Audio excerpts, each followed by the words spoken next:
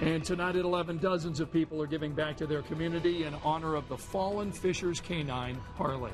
Harley was shot and killed yesterday morning during a police chase, and today we're learning that the alleged shooter, 19-year-old Richard Garrett Jr., used expletives and taunted medics and officers with gunshot noises after he was captured. As you can imagine, this is an extremely difficult time for the police officer who worked with Harley every day. Tonight, our Emily Longnecker shares his heartfelt message for his fallen partner.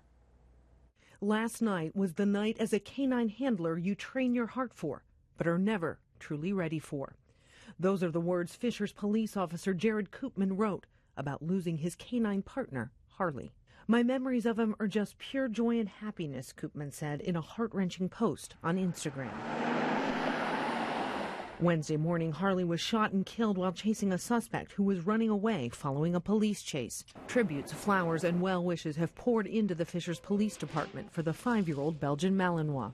And since Harley's death, the Fishers community has really stepped up to show their support in so many ways, including this fundraiser right here at Bubba 33's. He'd been to birthday parties, he'd done a lot of demonstrations, been around the schools, and it was just really a great dog. And when I look at that picture, I see in the eyes, and it saddens you, but you also know that this community will rally around this police force and also in Harley's memory.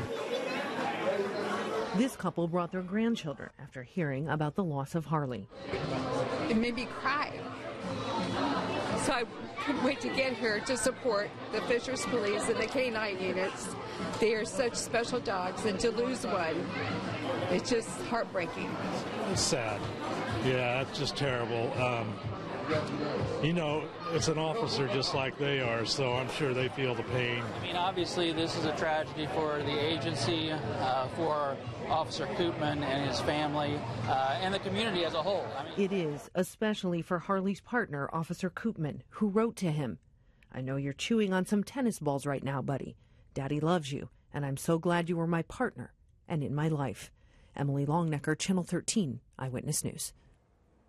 Now, Fishers Police are planning a funeral for K9 Harley, which likely is going to be next week. The man accused of shooting Harley is this man on the left, Richard Garrett Jr. He's now facing multiple felony charges and will face trial in February, along with his companion on the chase, pictured here on the right. That's Rashana Farrow, who is charged with assisting a criminal.